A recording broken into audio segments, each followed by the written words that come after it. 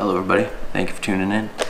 Today's review and opening is on this. It's called a Koolertron Quick Stabilizer. It's new, made in China. I was kind of expecting a better box, but this works for now.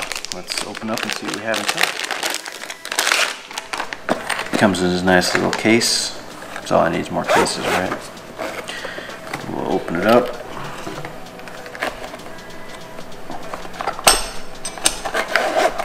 And inside is this,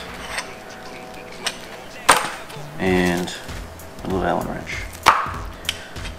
So this camera goes on here, and if I loosen these up, there's different adjustments. So let's put it on the camera, see how it works out. So it's got this screw on the bottom here, which fits right in there. And look at that. It even matches the new case on the camera. If you want to see the review and install on this, click on the other link. It's on one of these sides up over here. I'll put it in there. So once you get that attached on there, so now basically another base, that way you can, gotta make sure it's loose, right? You can tighten it back up for different angles, or you can put it on the tripod, which I suppose I should do that next time. See how it works on the tripod.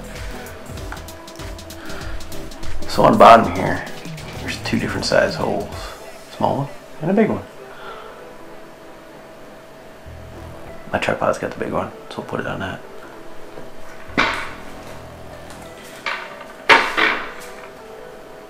Probably would have been easier to put it on here before I put the camera on that. That's why you're watching this, so you can figure that out before I do. Because learn from my mistakes, right? It's always easier learning from other people's mistakes. So you can turn the tripod now.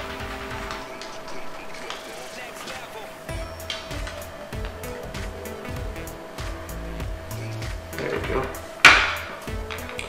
So, we mounted on the tripod now. I got some tilt down.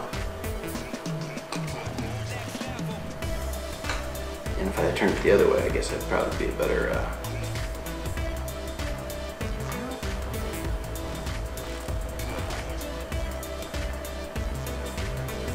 turn the camera. There we go. Head down backwards. Don't do that, people laugh at you. So now, I'm going to shoot something down here. Just loosen these two up here. Put it down there and tighten it back up. So we'll put it like that. Once I get the tripod stabled out there, it's pretty sturdy.